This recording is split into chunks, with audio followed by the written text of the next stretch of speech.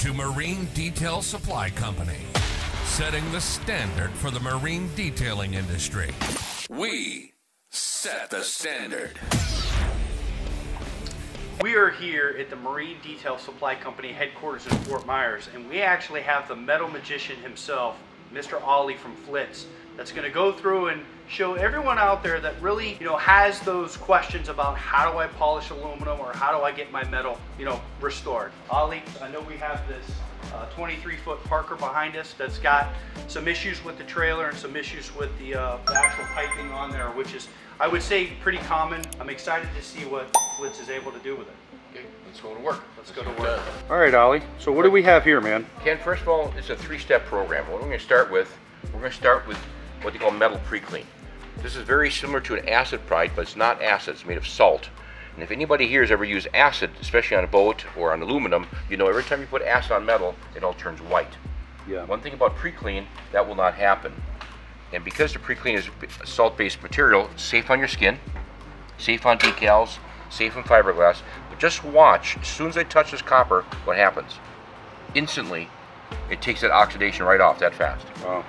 Now this chemical is still very aggressive, but as you can see, it keeps on working. The unique thing about it is, not that we're selling copper cleaner, but I'm going to take a little Flitz polish, put a very small amount on here, a very light rub, and you can see how fast I can bring that copper back to a brilliant finish like that. So the concept here, when you use a pre-clean first, it takes the nasty oxidation and corrosion off for you, so you're not working that hard. Now, we're down to bare aluminum, and we need to polish it. So the next step here, we're going to take the Flitz polish. You don't want to overuse it, because as you know, in polishing, it all tends to spread all over. Once I've applied it on the aluminum like I'm doing, I'm going to take our buffing device. This is what we call our 7-inch buffer, and the reason I chose this one, Ken, this one is a little bigger and wider. So when you're trying to do like aluminum diamond plate, or if you're trying to polish a pontoon boat, or something very large, this covers more area because of the width. You can see how the buffer kind of takes shape the way you're doing. And these are made of viscose felt. Most of our competitors are all foam. And as you know, when you hit sharp edges like this nut and bolt with a foam pad, it tears it up immediately.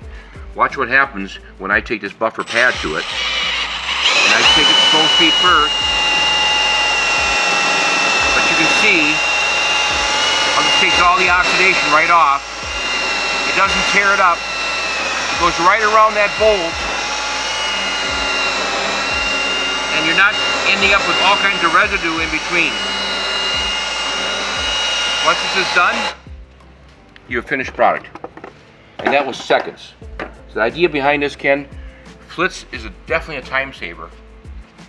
But the most important part about this whole program is a protective coating.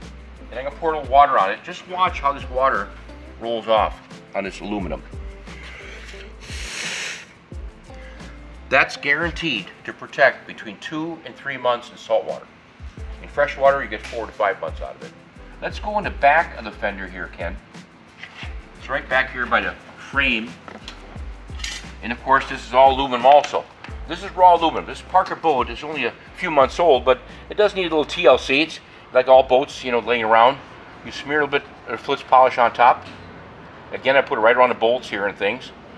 Now, with doing this purposely, I just want to show you that by using this, I kind of smush it around to the buff ball so it doesn't spit all over. And I go slow first to apply it. Once I've applied it, then I give it the speed. I put a little pressure on it, and I take my time. And as I'm buffing it, I pull it right back. And you can see, that critter now looks like chrome.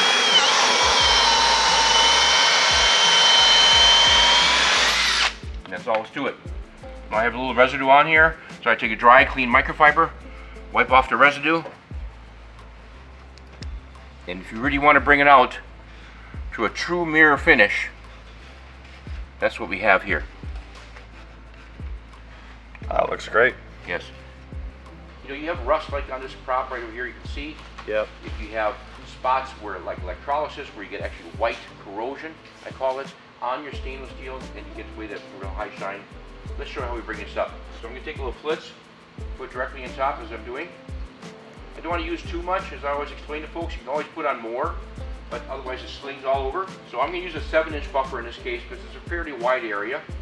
I'm going to go slow first like I'm doing just to kind of spread the polish around. And once I spread it on there, I put the feet to it.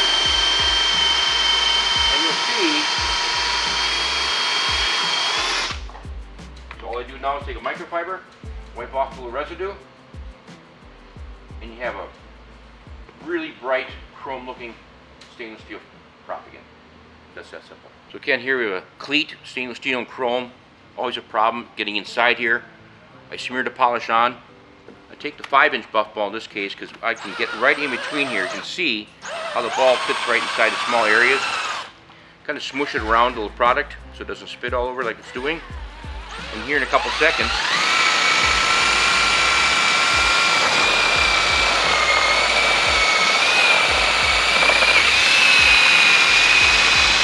the cleat looks like a mirror. It's done. Make sure to subscribe, hit the like button, and comment on our content.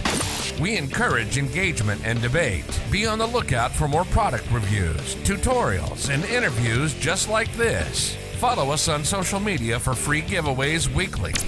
See you next time.